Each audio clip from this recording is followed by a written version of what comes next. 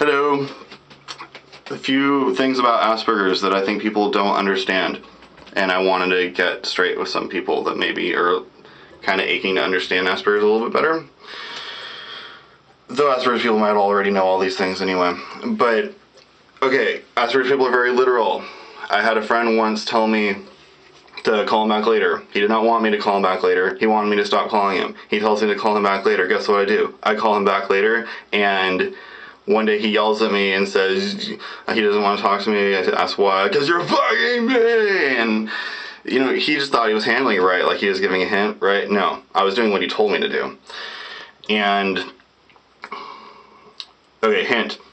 I was at massage school, and we were looking at cadavers. We were actually passing organs around, like a heart, and this one girl was holding a heart up, talking about it.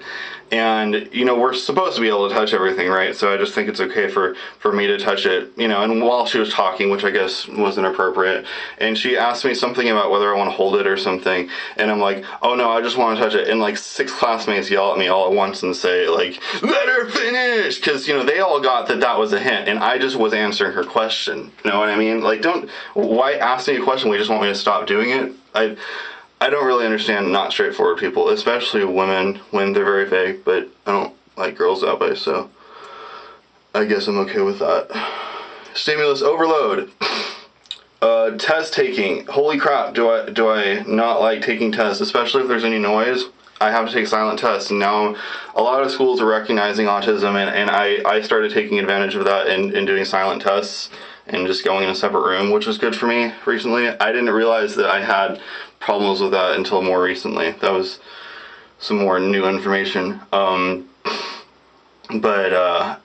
you can't talk in a car with someone with autism with the radio on, and I have a hard time with my martial arts. They have loud music playing, they have kids running around, but I just kind of try to separate it the best I can. But, you know, if it was up to me, there would be no music playing at all.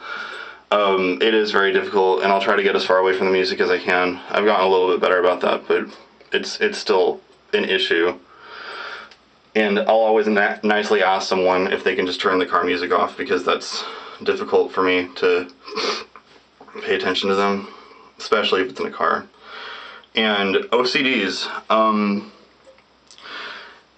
My mom would kind of avoid things instead of talk about them when she was embarrassed. She's like a proud Christian woman, I noticed.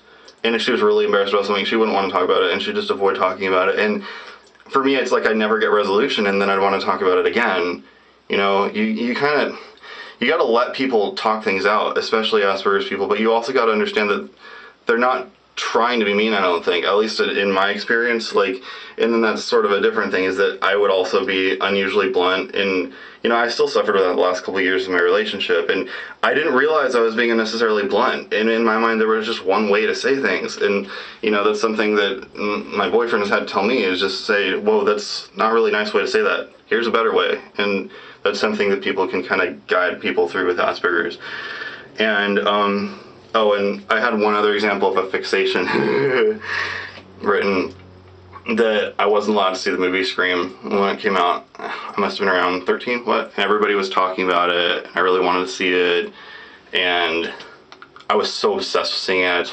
I asked so many people about it. I knew, like, basically a good summary of both the first movies before the second one came on Showtime, and I paid a friend to buy me the first one and saw it behind my mom's back, finally, because I couldn't just not see it, and I had waited a really long time, and I couldn't get it out of my head. And, you know, I don't think that my parents really understood just how important that was, and that I was going to end up doing it behind their back. In their mind, you know, they were just going to say it, and it just wasn't going to happen. No, it was too important for that, and I tried to not think about it for a long time, and I just couldn't stop thinking about it for some reason, and I ended up seeing them out of order. Anyway, I hope that is helpful about some fixations and some things. Bye now.